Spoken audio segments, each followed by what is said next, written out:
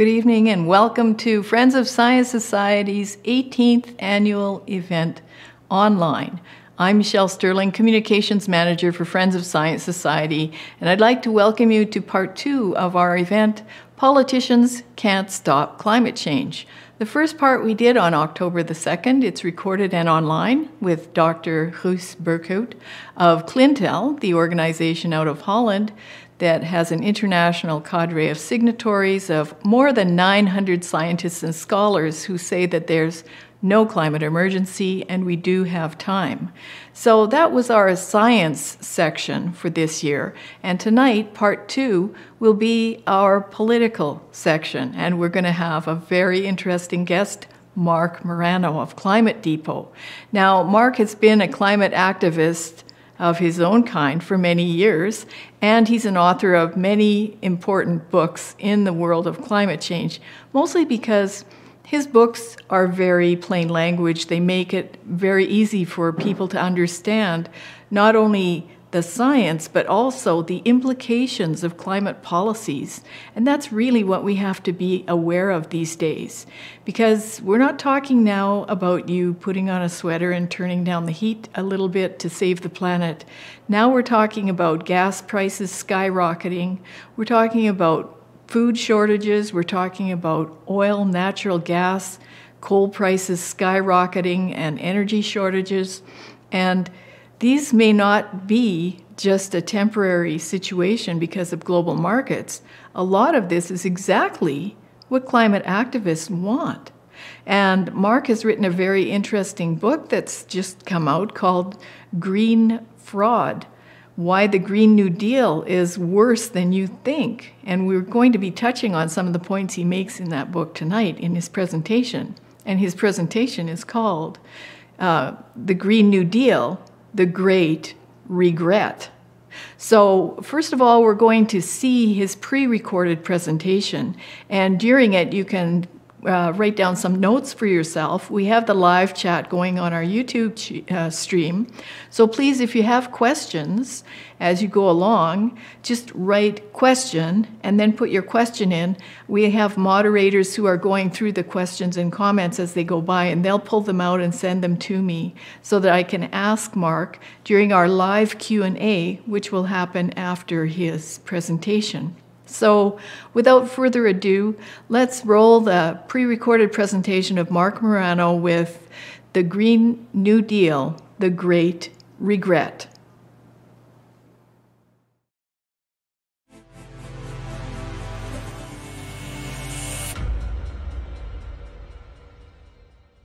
Hi, this is Marc Morano from Climate Depot, and I want to thank Friends of Science for the opportunity here to speak tonight.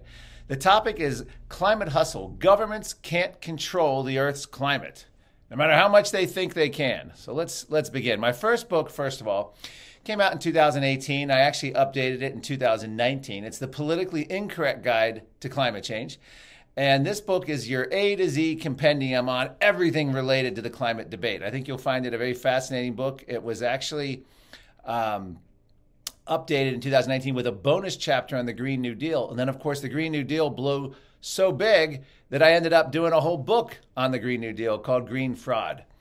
In September 2020, last year, about a little over a year ago, we released Climate Hustle 2, Rise of the Climate Monarchy. This featured Kevin Sorbo as a narrator, me as your humble correspondent, and we essentially went through the entire climate debate from the Green New Deal to the UN Paris Agreement, to all the wacky solutions, to all the proposals to go after meat eating, shrinking humans, etc. Kevin Sorbo does a fantastic job. Highly recommend this film, Rise of the Climate Monarchy, Climate Hustle 2. A little bit about my background besides that. I used to work in the U.S. Senate Environment and Public Works Committee. And this picture here is taken on the streets of Paris in Paris, France, in 2015, December, when I had my film, the first Climate Hustle film came out, and they put wanted posters of me all over on the morning of the premiere. And this actually prompted the New York Times to cover our movie premiere. We actually ended up having the police have to shut it down because of all the protesters that showed up. We were at an old movie house in Paris. But this is just an example, and I'm not sure what that disgusting looking substance is on the sidewalk there. And then, of course, my book, Green Fraud, which came out in March 2021 this year, features a foreword by Mark Stein, which if you know anything about Mark Stein, the book itself is worth getting just to read Mark Stein's hilarious foreword in this book. Why the Green New Deal is even worse than you think, and that's what I'm going to be talking about today. The reason, by the way, it's even worse than you think has to do with COVID and the idea that we can now declare any kind of emergency and politicians can suspend a normal democracy and just impose the policies they want. We're finding that that works very well in the climate debate as well as the COVID debate. But this book it's out there. It's doing very well as well. And this book covers all aspects of the Green New Deal and climate policy. I do have one whole chapter in this book on the climate science. So I go into a lot of the traditional climate claims. It's actually in the form almost of like a talking point or Q&A format. So I think you'll find readers will find that very easy to read. But I go into the history of the Green New Deal here. I talk about the Sustainable Development Movement. You can literally see the same language from the UN Sustainable Development is used in the Green New Deal. And I go into the whole chapter devoted to the children's climate movement. Also, I have two chapters, one on the COVID climate connection, one on the Great Reset. And in addition to that, I go to the toxic politics of the Green New Deal. I talk about Europe and how they're much further advanced than the United States or even Canada with their Green New Deal and how they're facing worse energy prices, skyrocketing prices, blackouts. And that's, of course, our future if we follow down the same path as Europe. But in addition to that, I go through, I also talk about how identity politics has invaded the climate debate, which we'll get to a little bit in today's talk. And Mark Stein has been actually very helpful in this. He's offered to autograph any book anyone who buys it off of his website, Stein Online. And the reason for that is there's been pressure on Amazon to pull my book and to ban it because Amazon's supposed to be a, quote, climate champion. And how dare they sell a climate denier book? In addition to that, I was at a Steamboat Institute conference here in the United States, and a local bookstore, which they normally carry all the books, refused to carry my book. So climate books that don't follow the United Nations narrative are under fire right now, and that's why Mark Stein stepped up and is offering to autograph anyone who buys a copy of Green Fraud, who he wrote the foreword with, from his website. So I like to talk, when I talk to general, obviously Friends of Science probably doesn't need this little history lesson, but in general I like to give the little quick, what I call very user-friendly, easy to understand, general public talking points on climate science. Geologically speaking, the Earth is currently in a CO2 famine. Ice ages have occurred when CO2 was 2,000 levels. We're only at a little about 4,410 today, 8,000 and as high as 8,000 ppm. Temperatures have been similar to the present day on Earth when carbon dioxide levels have been 20 times higher than today's levels. So these parts per million that they talk about now as there's some sort of geologically unprecedented. And Al Gore, and I'll show you some charts here in a minute, which will give you an idea. This is Al Gore. This is from Al Gore's film. We featured this in Climate Hustle, the first film. And you see there, that's the scene at the scene where it says present Al Gore's high point.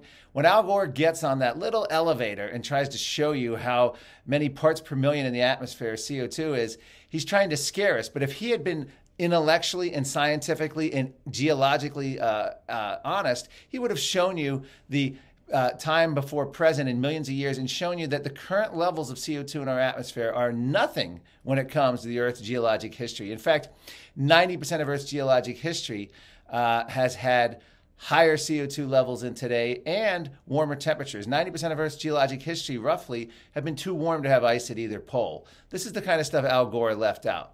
Interesting, you can still find some interesting charts on U.S. government data. This is a NOAA chart, still available on the NOAA website. Features a temperature chart showing Earth's history much hotter than today. And look at that, past temperatures much too warm for ice sheets or perennial ice sheets, or perennial sea ice. And you can see where the today temperatures are much, much lower than much of the past 500 million years. And this is according to a NOAA chart, which is fascinating that you don't see this in Leonardo DiCaprio and Al Gore. You don't see this in John Holdren talks. You don't see Justin Trudeau talking about the geologic history of the Earth using government data and charts like this. Patrick Moore, the great Canadian former co-founder of Greenpeace who left the organization. This is a great chart that just shows you how slight the temperature increase has been since about 1880. It's just, if you actually showed it without showing the tenths, hundredths of a degree, when they come up with the hottest year on record, it's usually within the margin of error of the data set. And this is a great chart to show you that, how steady the temperature has actually been. One of my favorite quotes to give is the UK scientist Philip Stott, who I've interviewed many times and met. Climate change is governed by hundreds of factors or variables. The idea that we can manage it predictably by understanding and manipulating at the margins one politically selected factor, CO2, is as misguided as it gets. It's scientific nonsense. And of course, Stott was featured in Climate Hustle 2 saying this. And I think that's probably the simplest explanation of it. And even the scientists at Real Climate Science, realscience.org, which was done by Gavin Schmidt, Michael Mann, they actually had a post back in 2007, almost verbatim to this, admitting that the emergent temperature is hundreds of factors. So it's a very hard stretch for them to claim that CO2 is the control knob of the climate. This is another way I think the general public can understand. Imagine, if you will, a world where people believe the temperature of the planet can be controlled by giving the government more money. Now, Rod Serling of the Twilight Zone never actually said it, so this is a joke. However, he could have said it. It's about as illogical as anything that anyone could say, as illogical as anyone could say, and as much science fiction as anyone could say. But that's what the United Nations wants us to believe. The United Nations actually basically is saying, pay up or the climate will get you. 97%, one of the studies found only 77 anonymous scientists. They had whittled it down from over 10,000. 97% wasn't even 97 scientists. Another 97% scientist by an Australian scientist was debunked by UN IPCC lead author Richard Toll.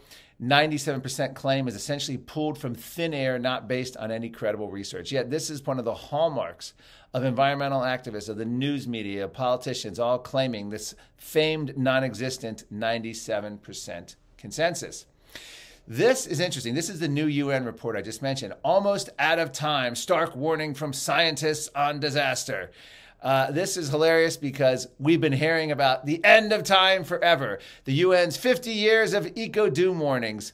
UN environmental protection, we have 10 years to stop the catastrophe in 1972. 1982, they warned of a catastrophe. 1989, they warned of the 10-year tipping point on climate, a UN official. So this just keeps coming. Some of the famous climate predictions, 1970, Paul Ehrlich, between 1980 and 1989, 4 billion people, including 65 million Americans, would perish in the great die-off. I don't know about you, but we survived the great die-off. Al Gore has said humans have only 10 years left to save the planet from turning into a frying pan. He said that when his first film came out in 2006. The world is going to end in 12 years is the most recent. My favorite, of course, was Prince Charles, who predicted the 100-month tipping point, and he actually counted down the months.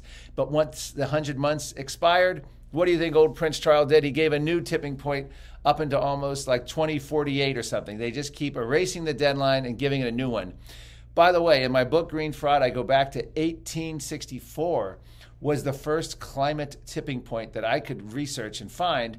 And it warned of climatic excess unless we changed our ways. So the first climate tipping point, 1864. The UN IPCC is purely a political body posing as a scientific institution. This is a UK professor, John Brignell. I think that's probably the best explanation for the UN climate panel. Because think about the UN climate panel. It was formed in 1988. First report came out in 1990.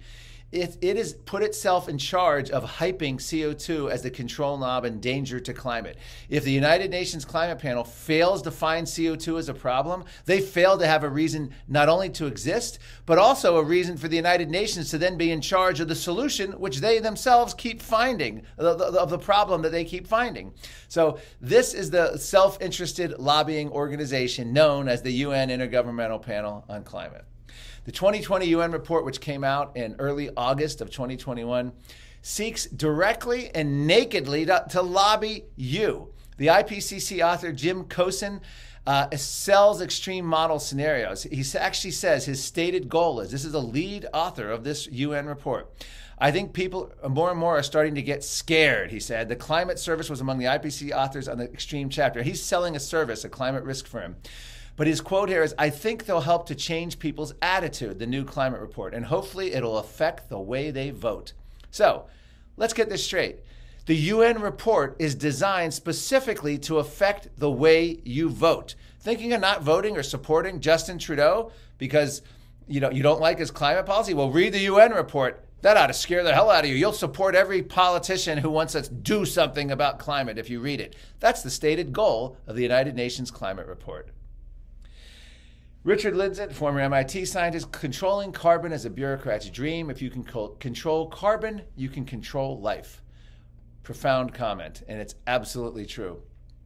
Dr. Admar Etenhofer, the UN IPCC chair, former chair, we, the UN IPCC, redistribute de facto the world's wealth by climate policy. And this, if you had any illusions that the UN was an environmental or climate organization, the climate panel, one has to free oneself from the illusion that international climate policy is environmental policy. This has almost nothing to do with environmental policy anymore. Thank you, UN, for admitting that. So, let's go through some of the science here. Is the science of climate change really settled? We keep hearing everyone talk about the settled science. Our climate envoy, John Kerry, Joe Biden, Justin Trudeau, European leaders, Boris Johnson, the settled science. It's all settled. There's no debate anymore. Let's take a look at the state of climate science in 2021. First of all, the New York Times has claimed that a cooler Earth produces climate stability, and a carbon tax would result in more climate stability. So a cooler Earth is climate stability, but the same New York Times in 1976 warned that a warmer Earth produces climate stability. Cool periods produce greater climate instability, they claimed. So which is it? Warm periods produce stability or cool periods? It depends on what political agenda they're pushing and what decade you happen to be in. Trees both cause and stop climate change. This is fascinating because there's a big movement here in the United States. Republicans are trying to push tree planting as their low-tech solution to the alternative to the Green New Deal. Planting 1 trillion trees could be the most effective solution. Why planting trees could make climate change and global warming worse. Take your pick. Trees either destroy the climate or they help the climate. Settled science. I'm sure you've heard this one. Mountains that everywhere you look on the world, wherever they want to do a profile on climate change, it always ends up warming twice as fast as the rest of the world. We always typically hear it about the Arctic or the Antarctic. But look at this. Everywhere on the planet, whether it's Canada, warming twice as rate, Spain is warming, Australia is heating up twice as fast, Sweden is heating up, the Adirondacks. It's amazing. Everywhere you go on the planet, everyone seems to be heating up twice as fast as average. It kind of makes you wonder how they come up with the average. So the state of climate change science. Predict both outcomes and you're always right. Let's go. Let's take a look at the state of science in 2021. Climate change causes less rain. Climate change causes more rain, but less water. Climate change means less snow. Oh, snow's a thing of the past. How about that? But wait a minute. Climate change means more snow. Global warming means more snowstorms. What? Climate change causes the Antarctica to lose land ice. Climate change causes the Antarctica to gain land ice.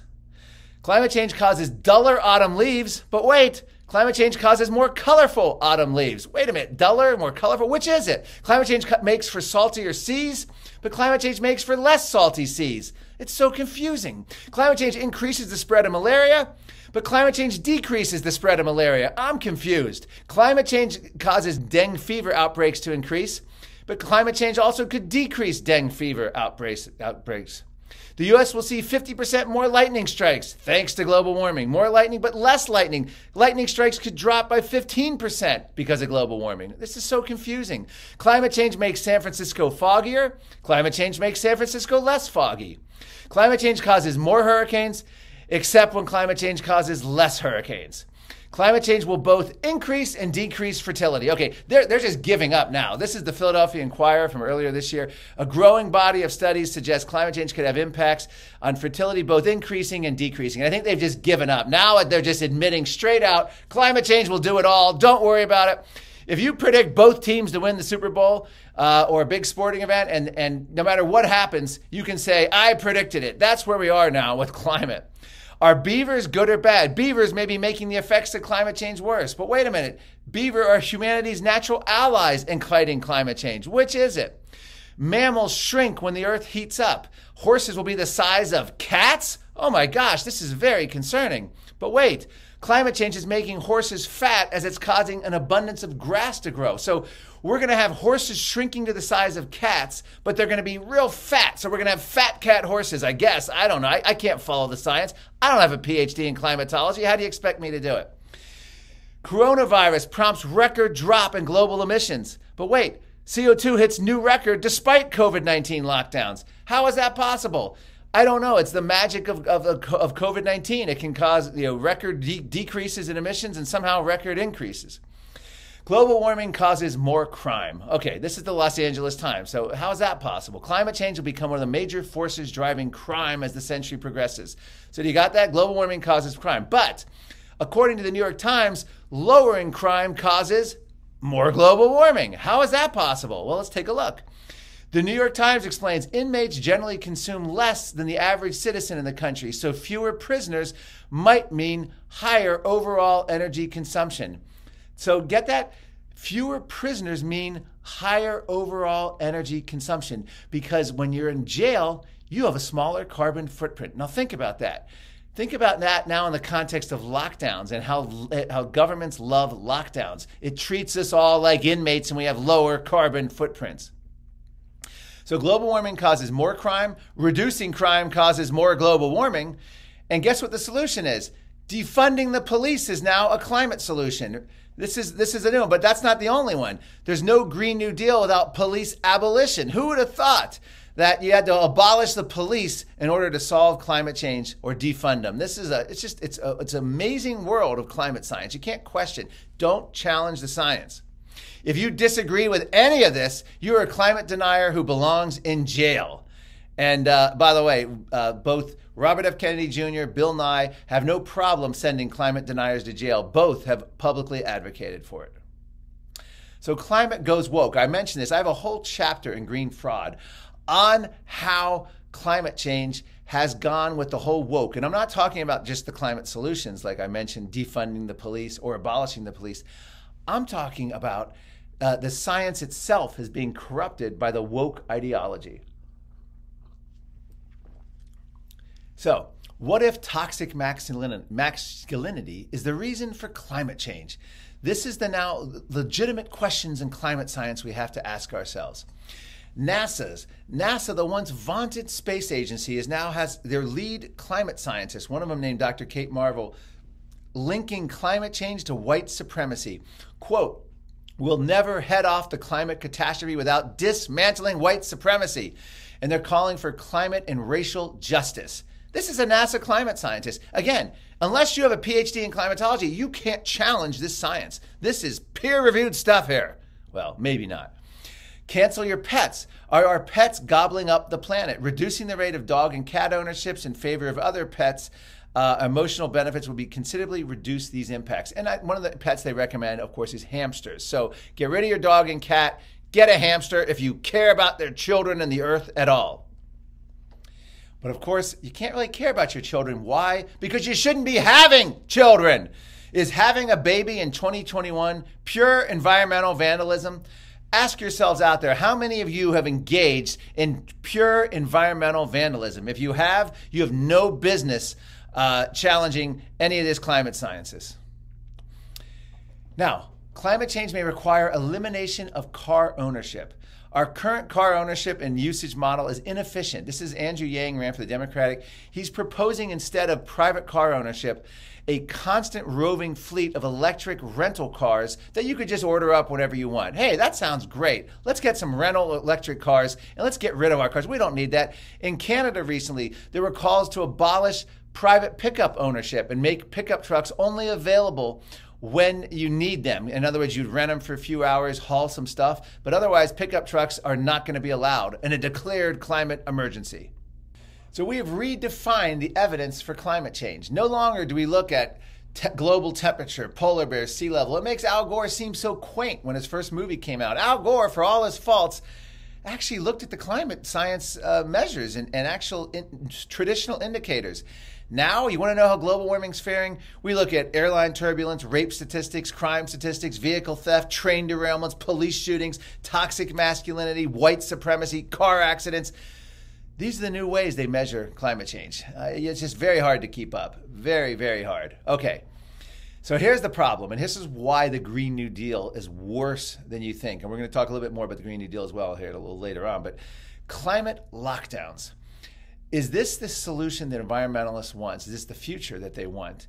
And I think the answer is a resounding yes, because that's their phrase. That's not my phrase. Climate lockdowns was a phrase employed by a Soros-Gates-funded professor in one of their publications. They use the phrase climate lockdown. Climate morphs to COVID reset. Now, this is MIT scientist Richard Lindzen said something very interesting in 2009. It's hard to imagine a better leverage point than carbon dioxide to assume control over a society. It's essential to the production of energy. It's essential to breathing. If you demonize CO2 and gain control over it, you, so to speak, control everything. So it has a kind of fundamental attractiveness to a bureaucratic mentality. Perfectly said of the entire climate change debate. But look what he said. It's hard to imagine a better leverage point than carbon dioxide to control society. Well, fast forward to 2020, and they imagined it. They imagined that better leverage point in order to control society. The COVID climate reset connection. And coronavirus, COVID-19, is mutating. And you can see what it's mutating into. It's the hammer and sickle. It's the Chinese Communist Party. It's mutating into the greatest threat to liberty that humans have faced as general-wide population in many, many decades. This is the Washington Post. We're flattening the coronavirus curve. We can flatten the climate curve too. Sure, why not? 2 weeks to essentially introduce us all to tyranny and liberty-crushing, endless, permanent lockdowns. If we can shut the world down to stop a virus, it also means it's possible to do the same for climate change. This is teen climate activist Jamie Margolin in Teen Magazine. She's testified on climate in front of the U.S. Congress. That's what she believes, is that we can do the same thing for climate change. John Kerry has said, I don't say this in a partisan way, but the parallels between COVID-19 and climate change are screaming at us, both positive and negative. You could just as easily replace the words climate with COVID-19. The Great Reset. Klaus Schwab, the World Economic Forum chairman, the pandemic represents a rare but narrow window to reflect, reimagine, and reset our world. He has quite literally called for a great reset of capitalism due to the pandemic. And the World Economic Forum is poised. This is an economic group that includes everyone from Bill Gates to Al Gore to Prince Charles, every U.S. president, including Donald Trump, Joe Biden, go to these meetings. This is a hugely influential group. And they are behind this. They know that it's time to seize the opportunity to make what we've seen with this COVID-19 lockdowns society-wide continue indefinitely. Net zero, like lockdown, but permanent. So you have zero COVID, you have net zero CO2. These are some of the frightening things that are emerging in the last few years. Time magazine. The pandemic remade every corner of society. Now it's climate's turn. Now think about that. They're praising the impacts of lockdowns, largest transfer of wealth from poor and middle class to the wealthy. The corporate world has largely gone unscathed or benefited greatly. The small mom and pops crushed. The pandemic lockdown certainly remade every corner of society. Now it's climate's turn? This is nuts. Climate lockdowns. The equivalent of COVID emissions drop needed every 2 years. This is according to UK Guardian from March of 2021. So imagine if you love the lockdowns and the emissions drop. I think it was about a 7% drop in global emissions year to year that we experienced because of the huge lockdown. Keep in mind, every UN summit I've been to has called for the degrowth movement, planned recessions in order to fight global warming. So this is pretty scary that they're going to use a lockdown as the same way that they've been trying to use the planned recessions to fight global warming.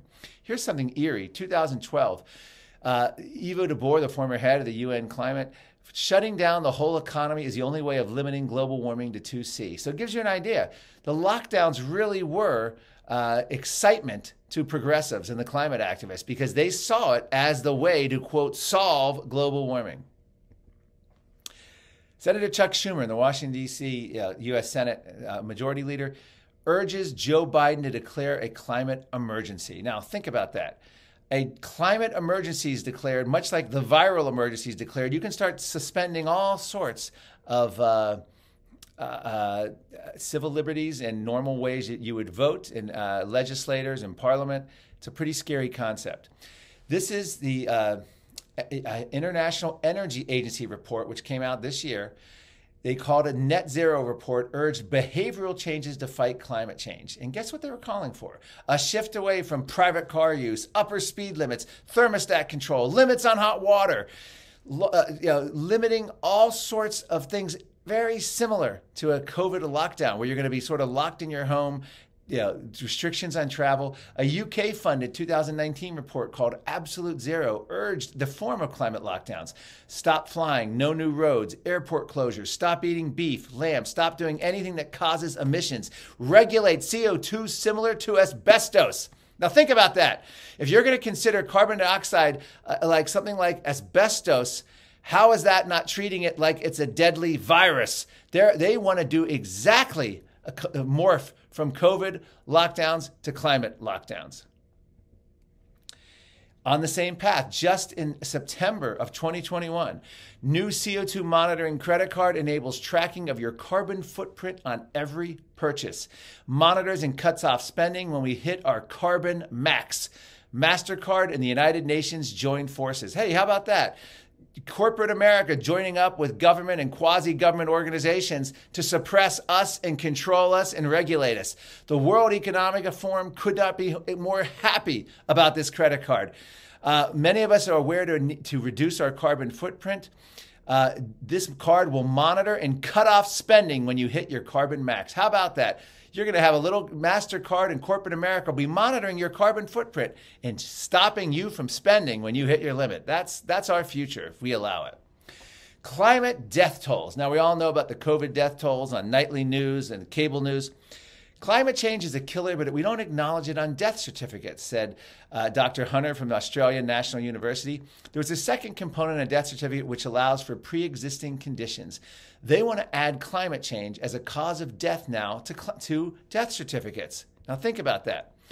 Death certificate, cause of death, climate change.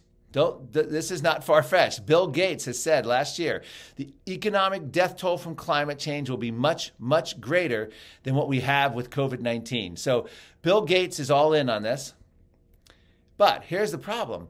The federal government under President Obama has said that global warming will cause more deadly car crashes. The American Cancer Society said climate change is already increasing the cancer risk, and they fretted over the carbon footprint of cancer care. Now, first of all, imagine having a cancer doctor who was worried about the carbon footprint of your cancer care. Wouldn't you deep six that doctor as fast as you could? But this is what's happening. So cancer death could be a climate death. Al Gore's new health warming, every organ system can be affected by climate change. So if you die from cancer, a car accident, or organ failure, you could be listed as a climate change death toll. You must follow the science. Do not be a science denier. But the reality destroys this claim. After 100 years of climate change-related deaths now approach zero, a 99% drop since 1920. So if you're actually worried about climate change being a killer, all you'd have to do is look at the data and realize we've taken an unsafe climate with our energy, fossil fuels, and made it safe. 99% drop in climate-related death risk from 1920 to 2020. But that's not going to stop the media. Just, you could imagine it now, crossing out the word coronavirus or COVID and putting in climate change everywhere it's possible. That, of course, is the CNN mock-up. Hasn't happened just yet on CNN. So, USA is the #1 climate killer. So America's always liked to be #1, so I guess the UK Guardian has announced it.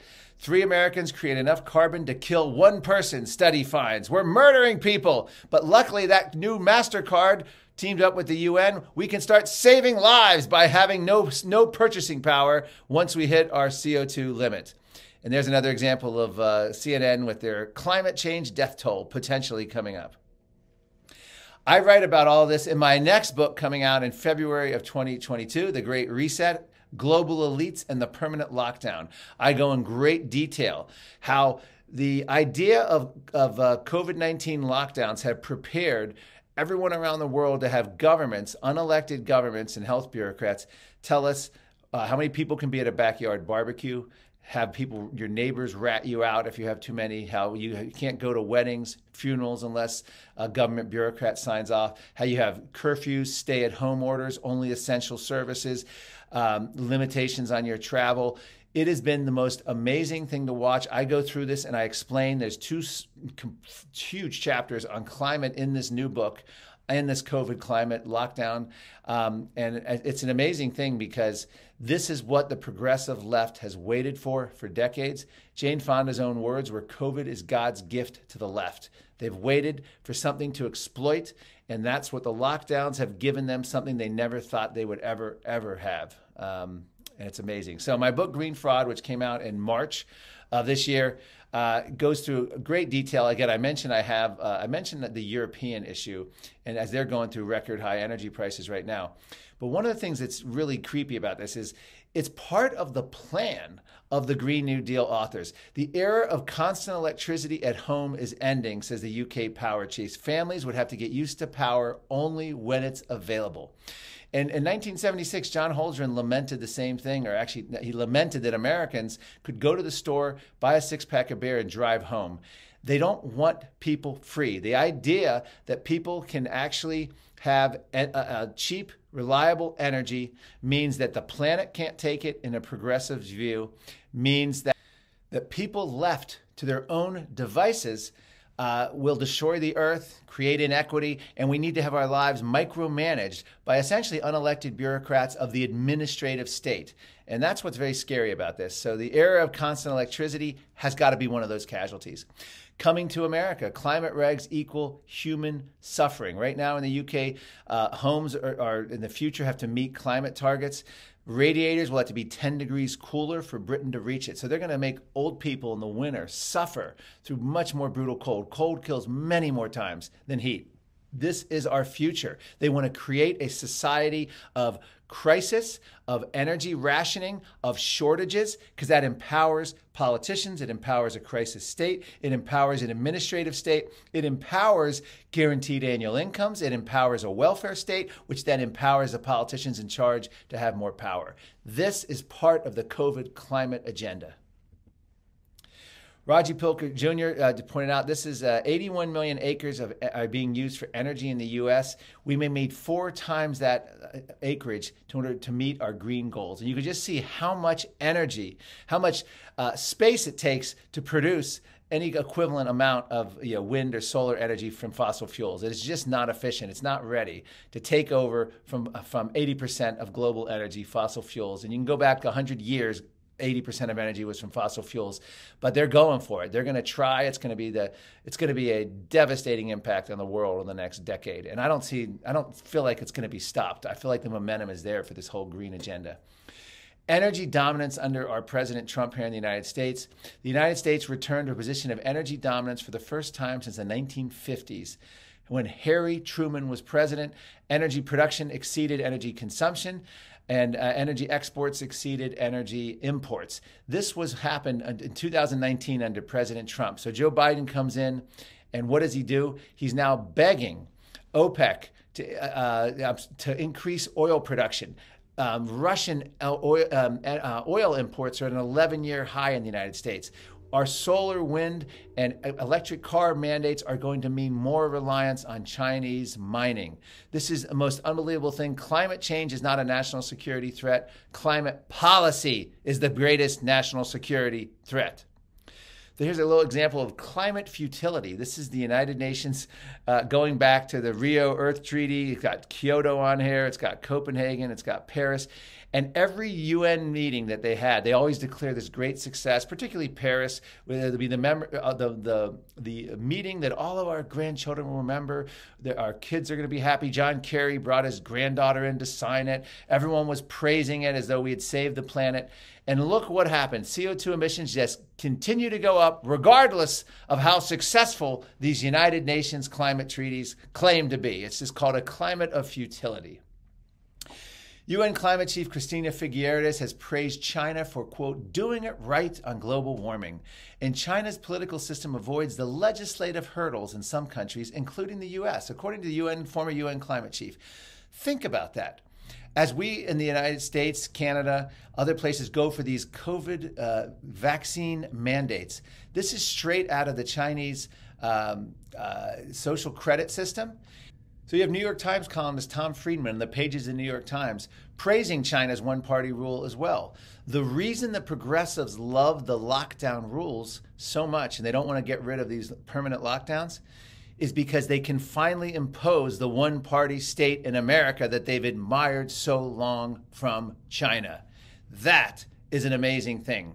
Because right now we have Americans have no say, Canadians have no say as the unelected bureaucracy starts imposing these new mandates upon us in a Chinese-style way. We already have in the United States people like General Flynn, former President Trump's national security advisor, who had his Visa card revoked because the Visa didn't like his politics. We've had Candace Owen denied COVID tests because she didn't support COVID lockdowns. A local health official didn't want to give her the test because they didn't like her politics. We have countries that are denying banking to people unless they get the vaccine, go along with the vaccine mandate. So this is where we are. This is very Chinese-style Communist Party. This is why the left loves it. They've done nothing but praise the communist Chinese-style social credit system and one-party rule, and now they get to revel in it and be in charge of it here in the once free West. China puts growth ahead of climate with surge in coal-powered steel mills. So China is building about one coal power plant a week. And this is just an amazing thing because China is seen as this great champion of climate by the left. The U.S. Green New Deal, no impact. Using UN science, Green New Deal temperature's impact would be barely distinguishable from zero, according to a 2019 study. So if we actually faced a climate emergency, you would do the opposite of what the Green New Deal has called for. None of the strategies that have been offered by the U.S. government or by the EPA or anybody else have the remotest chance of altering the climate if, in fact, climate is controlled by carbon dioxide. That's Robert Giegengach, a geologist who actually was a big fan of Al Gore, went and saw his first film and was horrified at it. But that's what the key here to remember is if we did face a climate catastrophe, you'd want to do the opposite of what the UN Green New Deal and the Green Agenda is proposing. You would want to unleash economic growth, technology, innovation, and you would want to challenge it. But this is just bonkers and backwards. So with that, I'm looking forward to the Q&A here tonight. My organization's Committee for Constructive Tomorrow. My website's Climate Depot. That's how you can reach me, Morano at Climate Depot. And the film is Climate Hustle. You can go to climatehustle.com and you can actually watch the first and second film. So I want to thank you for watching. Thank Friends of Science here. And I'm looking forward to the Q&A coming up. Thank you very much. This is Marc Morano signing off.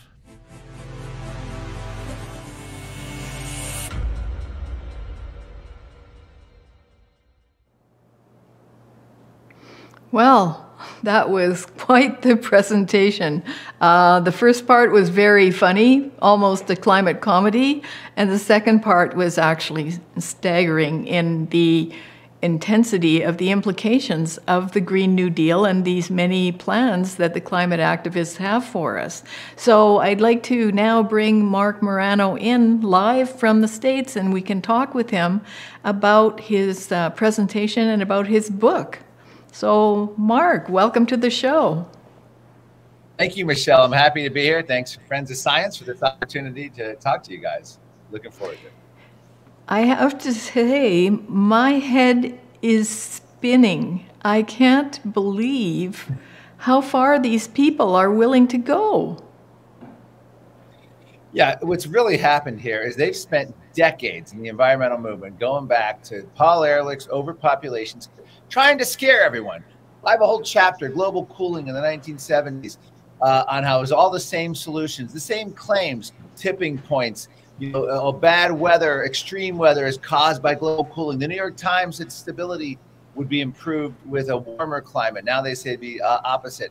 But What happened was they spent all those decades. Gallup polling even showed that climate was not scaring anyone in terms of that. Going back to 1988, there was really not that. There was always fluctuations, but it never really changed. Climate was always 19 or 20 on a list of 20 priorities.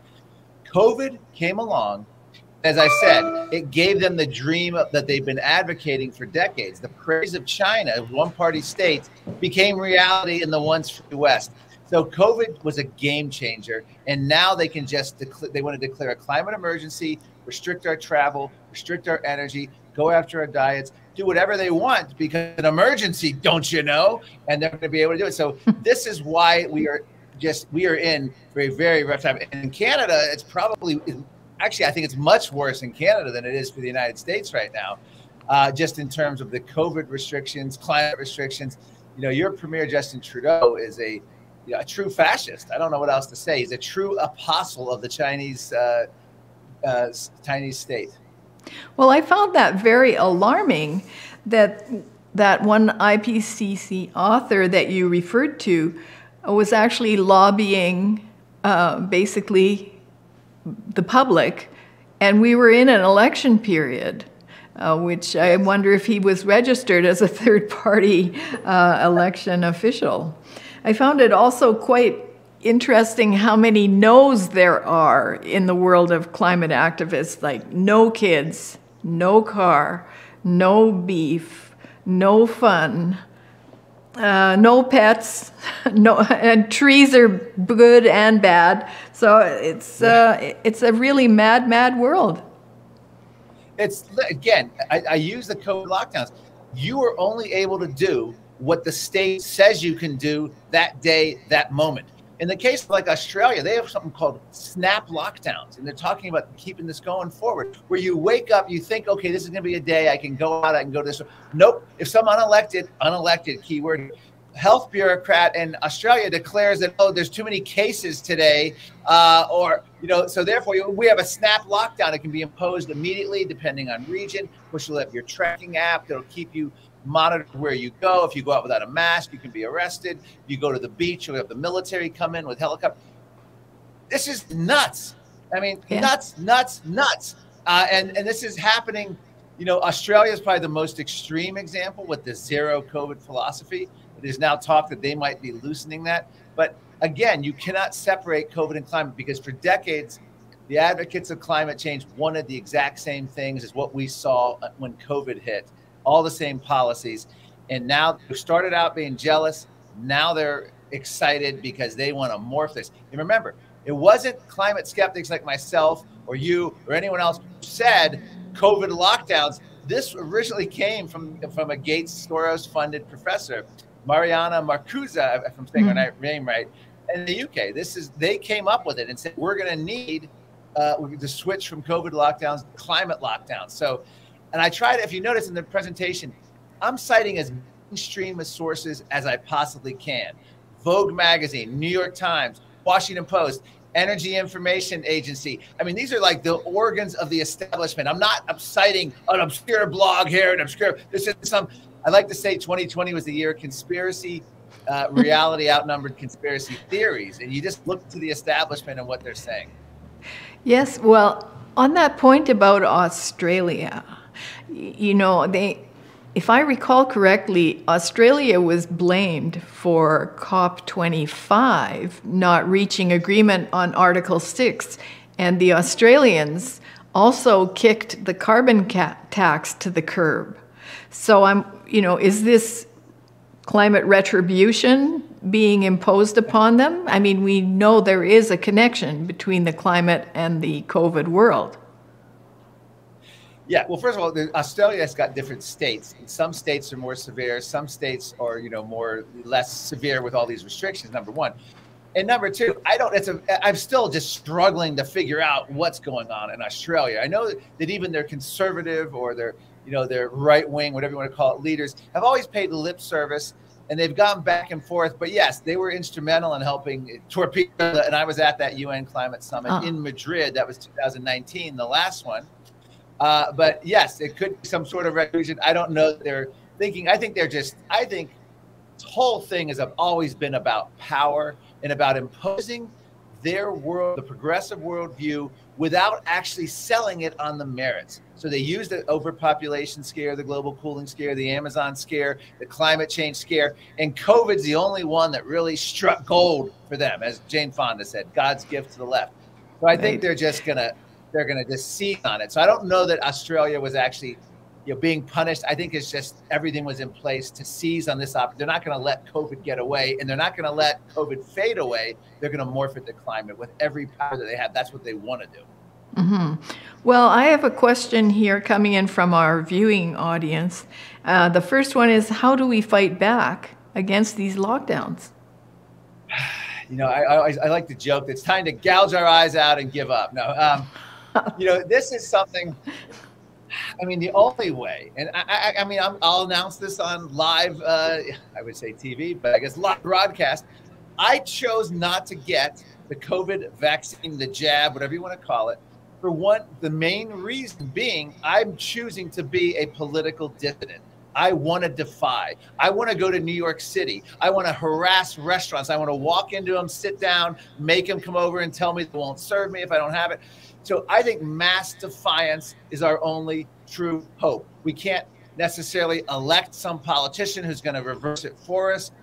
I like to use the example of East Germany, the old East Germany, which collapsed in 1989. The Berlin Wall came down. The East German, government, parliament didn't vote to say, okay, the people have been in prison for 40 some odd years under Soviet domination. Let's get them their freedom. The Berlin Wall came down in East Germany because people no longer gave their consent to tyranny. So what we need to see is what we're seeing in Australia: mass protests, police fighting the protesters, mass storming of the streets, the parliament. I mean, this is what you absolutely need: mass defiance, mass defiance, mass defiance. I always like to say New York City is our greatest challenge right now, because I like to do it to the song, Frank Sinatra's famous song, New York, New York. It can happen in New York. It can happen anywhere. If they get away with these vaccine passports, they can get away with anything, COVID related, climate related. New York City's got to fight back. I got a lot of flack from my own side by saying I fully support Black Lives Matter fighting the COVID vaccine mandates in New York City. We're up to almost 70% of the residents of African Americans don't have a vaccine. So what New York City is basically doing is bringing in segregation. Blacks disproportionately aren't allowed to go to Broadway shows, theaters, restaurants, movies, aren't allowed to participate in New York's rich cultural life. I applaud Black Lives Matter doing it, not because I like Black Lives Matter, not because I don't recognize that they help destroy American cities or that they're Marxist, but I know an organization like that can be a massive disrupting force. And hell, they already destroyed New York City the year before. Why not destroy New York City's vaccine mandate? So I'm cheering them on. So you ask me what you can do. I think you actually have to make alliances with groups you never would have thought possible. Here's another shocker, Michelle, and I'm sorry to filibuster here, but I did work in the Senate. Robert F. Kennedy Jr., to my face during an interview in 2014, told me that he thought climate skeptics should belong at The Hague with all the other war criminals with 3 square meals and a cot. I now have publicly forgiven Robert F. Kennedy Jr. for saying that as a climate skeptic. I don't care. I'm willing to work with Robert F. Kennedy Jr. for one reason. He has been phenomenal fighting the mask mandates, the vaccine mandates, the COVID lockdowns. I believe this whole political spectrum is changed. It's no longer left, right. It's either pro-tyranny or anti-tyranny. And I'm willing to align with the Bill Maher's of the world, the politically left comedian. I'm willing to align with Naomi Wolf, who I've met and talked to, form an alliance. I believe that this is how we defeat it. We have to throw out the old dead. So that's why I'm supporting Black Lives Matter's efforts in New York City to fight that. That's why I've forgiven and I'm willing to work and support wholeheartedly Robert F. Kennedy Jr. when it comes to COVID, even though we still disagree on climate. Okay, if we can have open civil debate on climate, that would be a start, and we should have the same on the COVID issues. But I have a question here from Randy. Mark, are you optimistic that the majority will wake up and put an end to this nonsense, or are we truly doomed? Well, we're never doomed as long as there's defiance. I go through waves. Sometimes I just think this has been going on for decades. It's always the progressives are essentially always getting away. And here's an example. In 1972 in America, George McGovern ran and got the Democratic nomination. He ran on a universal basic income, a guaranteed annual income. Even his own Democratic opponents, including Hubert Humphrey, opposed this because of the cost, ideology. Just America wasn't ready for it. He lost in a landslide, Richard Nixon, one of the largest in our presidential race in 1972. Fast forward, a guaranteed annual income is now actually becoming a reality. Even Donald Trump with the COVID relief and what's happened to Joe Biden, where people are getting paid more not to work, and now people with families and kids are being. So I think what it's done is it accelerates the march toward state control of our lives and administrative state. So am I optimistic? It depends on what day you get me. I don't know that we can evolve out of it. I think there's going to have to be some sort of civil disobedience, some sort of societal collapse, and then to rebuild. I don't know that we can just say, oh, we're going to stop it. And yeah, we might for an election cycle like Donald Trump. You might for an election cycle somewhere in Europe. But I just don't know. This is so insidious. They own so much of the permanent bureaucracy, the unelected bureaucracy of government, that it almost doesn't matter who you elect. And it's very, very hard to fight. But as long as we're out there opposing tyranny, and as long as there's mass defiance, as many people as possible defying these rules, be it the restrictions on travel, be it the restrictions, for vaccine mandates and all this in the two-tier society, then we have hope, and we have to keep fighting it. The more mass resistance we have, the more mass defiance, the greater chance we have of defeating it. Okay, a different kind of question. Is it possible to mine enough lithium for batteries to replace fossil fuel transportation? Well, that's great. I don't exactly know. I'm not a peak lithium person on that, but I do know that China provides 90% of the rare earth metals used for solar, wind, electric car batteries. So I don't know that we will run out. It's kind of like in my book, Green Fraud, I show you, I think it was the U.S. Energy Information Agency in like 2006 or 7. They came out with their projections of where the energy mix would be 10, 12 years down the road. They were spectacularly wrong. John Holdren in 1980 thought we'd run out of oil by 1990. He said we'll have less than a decade left. We always find new ways to extract more energy, more mining, more oil, gas, coal. So no, I don't think so. You might be able to say at some point, given current technologies, there's X amount, but even those statistics are always wrong. So I think the problem is we are going to be empowering China, who's building one coal plant a week, who's going to be providing all these rare earth minerals using slave labor by the Uyghurs in China, buying up Africa. There's allegations of all the child labor going on in the Congo for cobalt by China. And the big news, of course, is that Afghanistan, China is now made friends with the Taliban, met with them in person. They didn't meet with John Kerry on climate. They did it over video, but they met with the Taliban to get access to all their rare earth metals and for their mining. And meanwhile, the Biden administration and Europe is shutting down their domestic energy. Biden killed the Keystone Pipeline. Biden is going after fracking, death of 1,000 cuts, going after killing mining. And of course, his press secretary today, I want to make sure I get the right quote here, the exact quote. Certainly, we all want to keep gasoline prices low, but the threat of the climate crisis certainly can't wait any longer, unquote. That's the Biden administration's message. Not unlike the Obama, when they had their original energy secretary, Munoz, actually said, we want European-style gas prices in the United States. And he was forced to retract that. But the higher energy costs are something that the progressives know is necessary to create that chaos. Then the shortages come. It's all this big feedback loop. It's a domino. Politicians, and they get to subsidize people and get to buy votes. Yeah, one of the problems when you compare the high gas prices in Europe to North America is that these are completely different geographical areas. Like there's a website called MapFight, and anyone can go on there and compare countries. So if you compare, say, France and the United States, or France and Canada, it's astounding the difference, how vast the countries in North America are. And I think climate activists don't understand this. I mean, we have a number of documents in Canada where climate activists have said, oh, well, a rise in gas prices in Denmark reduced driving by 10% or 20%. Well, Denmark is a postage stamp. And Yes. I just think there's no place inland in Denmark where you're further than 58 kilometers from the sea. So, you know, that's not comparable to Canada or the United States. I mean, we have to travel to simply survive, whether it be for work or shopping or whatever it may be. But having very high gas prices will literally kill people. I have other questions here. Well, I'll be real brief on this. It's Yeah. beyond just the high gas prices. Transportation. They want to make vacations like they were 100 years ago, where only the wealthy could afford the seaside vacation. They're going after. We have an activist named Eric Holtheis who said, in a declared climate emergency, you can only fly when it's morally justifiable, in quotes. That was the exact phrase. And then you have all these reports calling for restrictions. They want to make flying, so travel. Bill Gates, guess who Bill Gates' model for lockdowns is? Australia. He said Europe and the United States should be following the lead of Australia and how to deal with COVID. At the same time, that means, and he also said the lockdowns need to keep going on longer.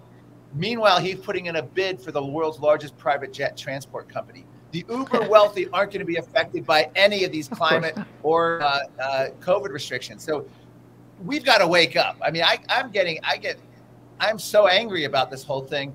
I've watched basically us just slide into tyranny, and with a big jump in 2020. It's just incredible. And, you know, that's why even mask mandates we have to fight, because once they get the foothold, it just keeps going. Now, of course, they're masking our kids. The vaccine passports were seen as a fantasy. In lockdowns were seen as a fantasy. Even by Anthony Fauci, he actually said when China locked down, can you imagine, you know, San Francisco or New York doing that? It would never happen. But once they realized it could happen, they went all in. Sorry. Yeah. Well, and interesting, both COVID and climate lockdowns are based on faulty models. We have a video about that on our YouTube channel. But let's get to some of the questions from the audience.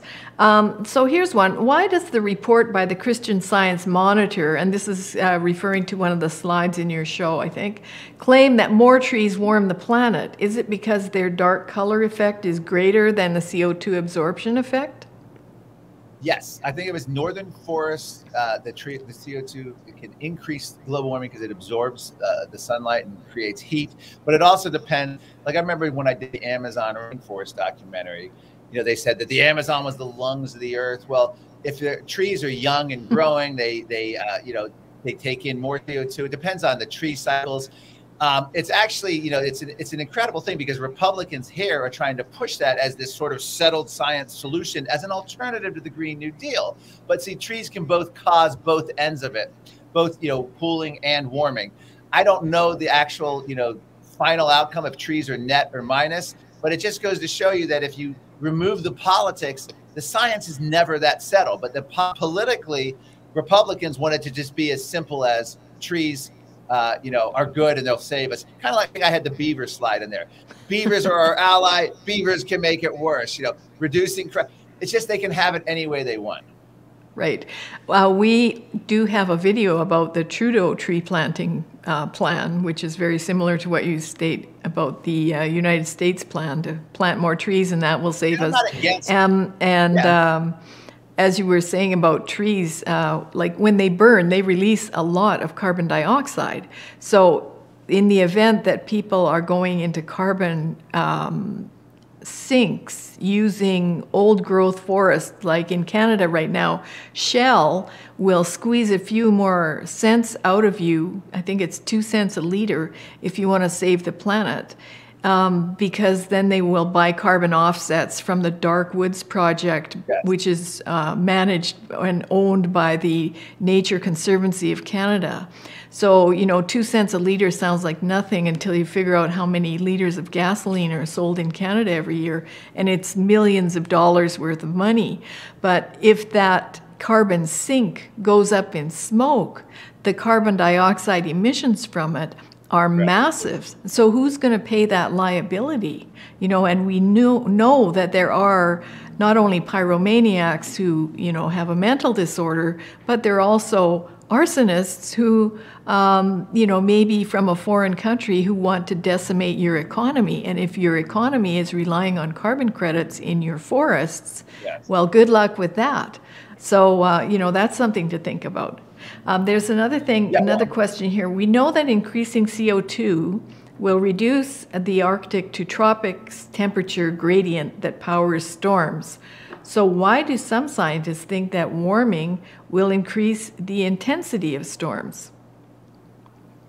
You know, that's incredible because, as I mentioned, in 1970s, they claimed that floods and droughts and other extreme weather was due to the global cooling. And that's a great question. I've never quite understand because historically, warming periods were climate optimums. They were the times of, as the New York Times correctly said, the 1970s, climate stability. So if you look actually at the history of witchcraft, in my first book, Politically Incorrect Guide to Climate Change, I actually cite scholars. I think her name was Emily Oster, who studied and did all this, profound historical work. Cold periods coincided with the largest outbreak of accusations of witchcraft and witch trials in Europe because of crop failures, extreme weather, and the attendant, shortages of food.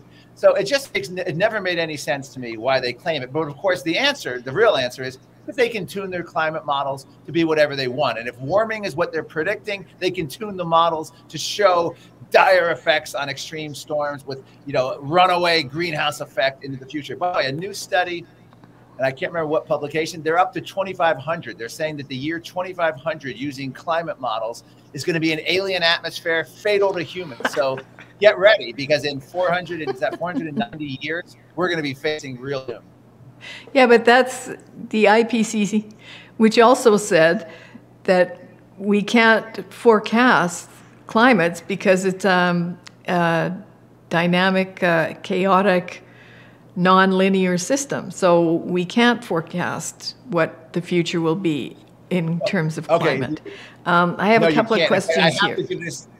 A real quick shout out. Sure. Former Harvard physicist Lubos Model today wins the prize for one of that's my headline. The Nobel Prize committed suicide. Former Harvard physicist Lubos Model rips award by the Nobel Committee to for climate models. They're giving out a Nobel Prize in physics. He now says the Nobel Prize in physics has become a joke. You're absolutely right, Michelle. The idea that the Nobel Prize in physics is going to climate modelers is an embarrassment. This is why we have people like Michael Mann saying we have to wait, for the things to happen to know if we have to wait for the event to happen to know if the climate models were right. So, but that doesn't matter. The Nobel, not Peace Prize, but the Nobel Physics Prize has already been issued now for climate models. It's a great read to read his critique of it. It's devastating stuff.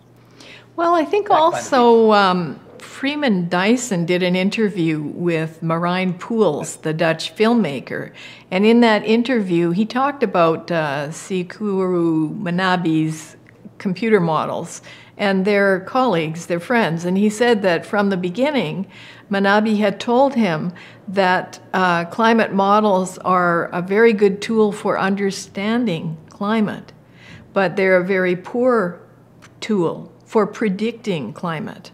And so, I think that there probably has been a lot of very good research done with climate models and in understanding how Earth systems work. Great tool. But the problem is that these very theoretical and, as you pointed out, you can tune them any way you want. So you add a little bit more salt or pepper, to change the flavor of your model and make it a little bit warmer. So you can get the next grant. This is a problem because these are now being used by policymakers as if they are some kind of tarot card fortune telling that this is what your future will be, when in fact that's completely not the case. And the IPCC already recognized that a long, long time ago. So A couple of more questions here. From Randy, would a major energy crisis like that which could hit Europe this winter help to derail this crazy climate COVID movement? Well, here's what's interesting. It's funny he should say that. Tom Friedman, on the pages, the hollowed pages of the New York Times today, their columnist, is now claiming, don't blame Greens for the looming energy disaster this winter in Europe. And the actual headline is, a scary energy winter is coming. Don't blame the Greens. They know it's coming. They're already preemptively in the New York Times trying to say it's not going to be our fault when it's exactly their fault. We have the same thing happening, you know, in the United States. It's happening in Europe. They've got the Russian pipeline coming in. They're going to be relying on what you would call hostile energy or hostile regimes for energy. And as I said, they're going to be getting used to the UK funded report came out in 2019. No more airports, you know, massive increases in energy. Right, absolute zero. But they're afraid politically, so they're trying to you know, preemptively cover and not take the blame. Yeah, and if our viewers are not aware of what's going on over there, England, Britain has built a lot of wind farms, and they've been highly reliant on wind for a pretty significant part of their energy, which sounds fantastic because when it works, it's great. But recently, there have been 35 days with virtually no wind whatsoever. And at the same time, the UK gets some of its power from Europe. And one of the big interconnect lines is to French nuclear power. And nuclear plants have abundant energy and they can provide for lots of countries. But there's a problem with that interconnect line. I think there's been a fire or something with it. So normally you back up wind with natural gas, but they haven't kept significant gas reserves in England. And so they're out of gas, pretty much. They don't have the connection with French nuclear, which was also a very significant backup that they had. And they don't have other options. They've had to turn one of their coal plants back on, which is, you know, something they didn't want to do, but thank God they were able to do it. And what's happened in the process as well, there have been a number of companies there that produce carbon dioxide, the very thing that we're supposed to be taxing and that we're supposed to be hating. This carbon dioxide is essential for processing food. So these companies are saying, well, natural gas is too expensive now. We can't run our factory anymore, so we're not producing carbon dioxide. So the food processing industry is now saying, well, we can't process these kinds of food. So, you know, without carbon dioxide, we can't do it. And of course, energy prices are going up everywhere for everything, as you mentioned earlier. Thus, also transportation of food is being affected and restricted. So it's just a wrecking ball. And not to mention, natural gas prices are spiking worldwide, as is oil, gas, coal. So it's going to be a really hard winter in Europe, but it's going to hit everyone everywhere because these are global commodities. So, yes, I have a whole chapter about Europe's Green New Deal in my book. Yes, they're all in on the Green New Deal, maybe not so much now. So Fancy 2000 writes, with all the global warming agenda being told in the mainstream media and the critics being censored worldwide, how are the chances we can stop global warming mongers from destroying our freedom? Well, very similar theme to some of the other questions, yes. But go ahead. I mean, I like to tell people, you have to challenge the narrative and the premise. I know Europe years ago, even the opposition party, so to speak, didn't really want to challenge it. They just sort of wanted to say, oh, that's too expensive. Right. And yes, I'm all concerned about global warming. I mean, I hate to see that. And in the United States, many Republicans are following that. You know, I believe you have to challenge the narrative and you have to go directly at the heart of it. And here's the bottom line. If you don't want to argue science, don't. Just go after cost benefit.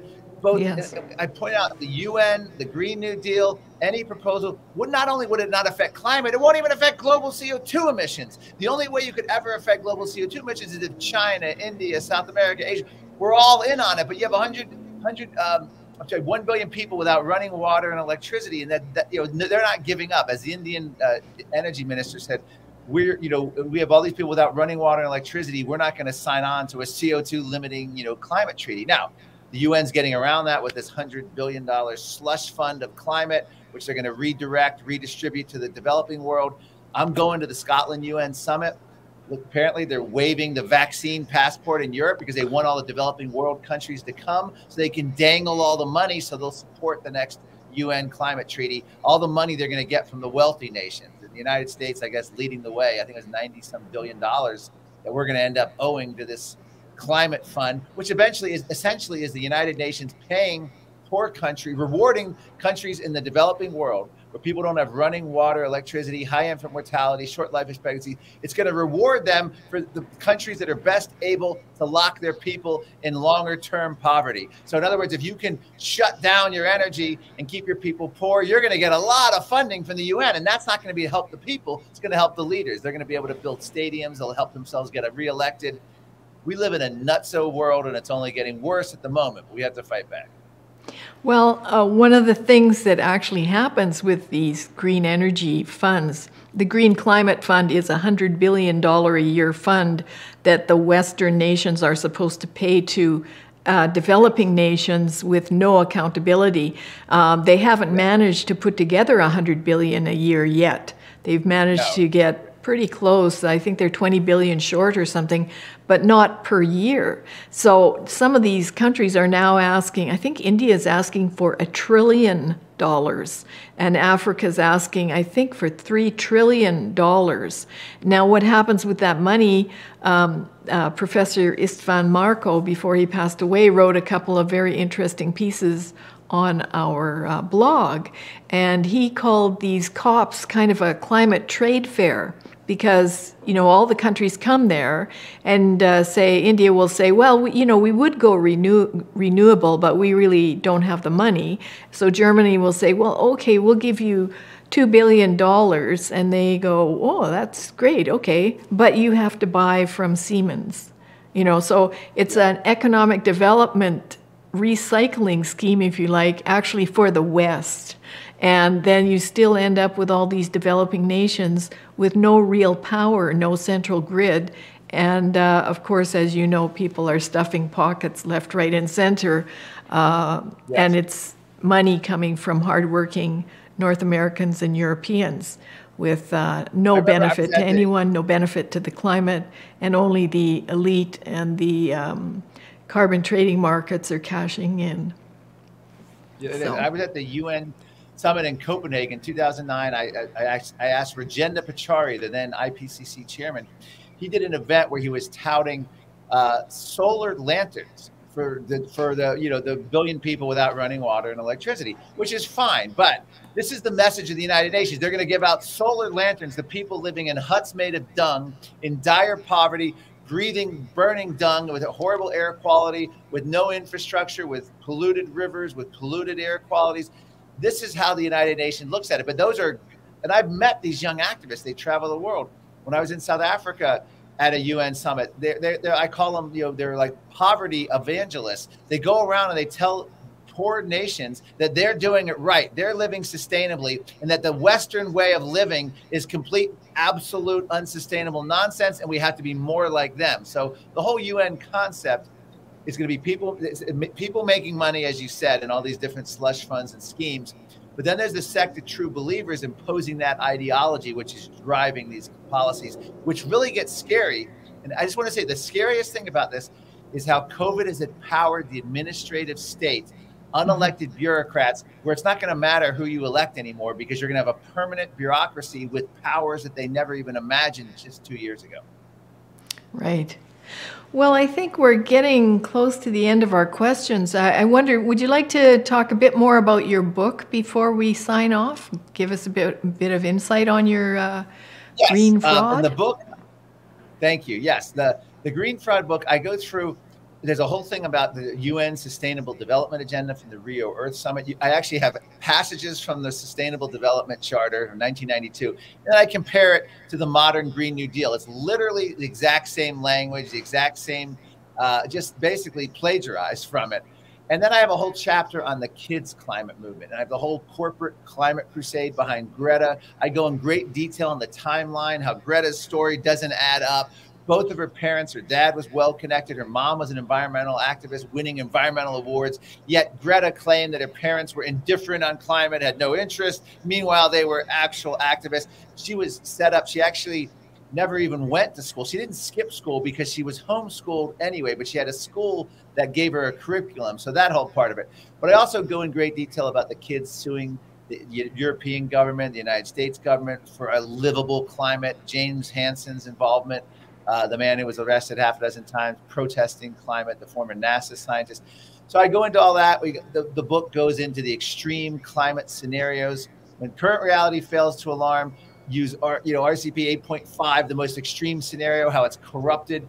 The National Climate Assessment Reports is just is garbage because they come out with scenarios and they try to scare the public by this is it. So I go through almost every aspect, a whole chapter just on the energy and electric cars and solar and wind and the whole folly of trying to mandate that. So the book really does, cover this whole thing. And I try to do it in a very entertaining and fun way. And that's the way I try to engage the general public, this is good for high school kids. It's not a boring policy wonk book. I also feature Michael Moore. Remember I was talking about working with people we don't normally align with. Michael Moore's Planet of the Humans. I detail how he was booted from the planet of the progressives because he questioned the holiness of solar and wind power and electric cars. And I spent a lot of time in the book detailing that. Michael Moore ended up getting banned from YouTube. He had his old progressive friends turn against him and tried to shut him down. So it's, it doesn't matter who you are, how big and powerful, they try to take you down. And I think the book goes through a lot of that. I also go through all the wacky stuff, shrinking humans.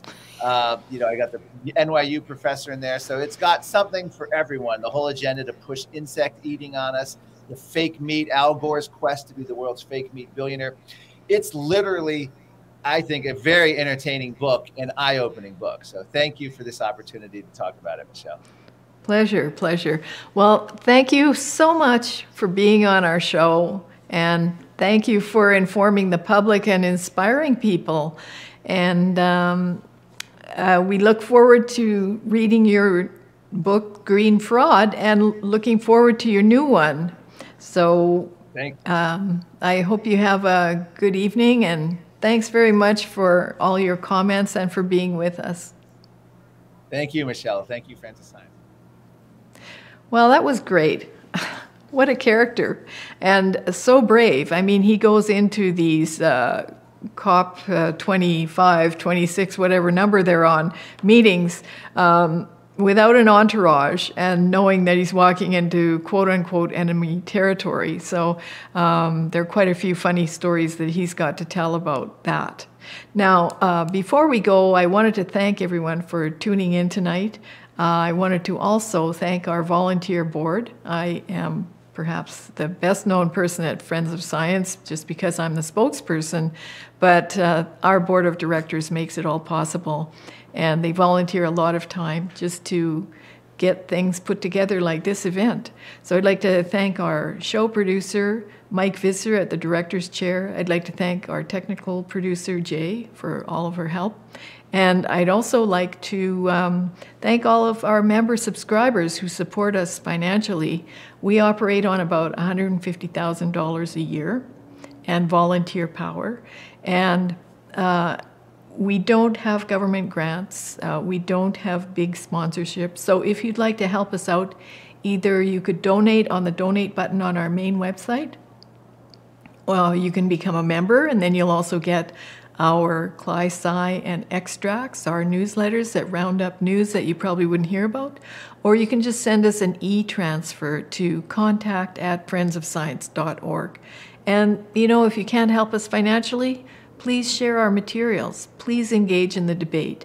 We're not interested in making people agree with us. We're interested in sharing points of view on climate science.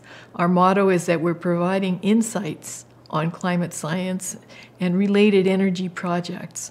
So we want you to be better informed and better able to discuss these things with your elected representatives and with your communities, because as we've seen with the energy crunch in Europe, these are now serious issues. It's not something about saving, you know, this little pond or this little type of duck. We're now talking about saving human beings. We're talking about entire communities being at risk with these climate policies.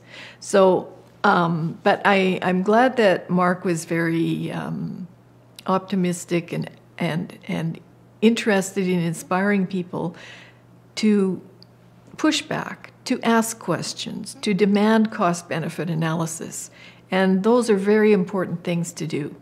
So I think we should take some hope and inspiration from him. He's been in this battle for a long, long time, and he's still fighting it, and he's still coming up with very funny observations about the world of crazy climate madness. So on that note, I'd like to thank you all again for watching, and have a good evening. For Friends of Science Society, I'm Michelle Sterling. Good night.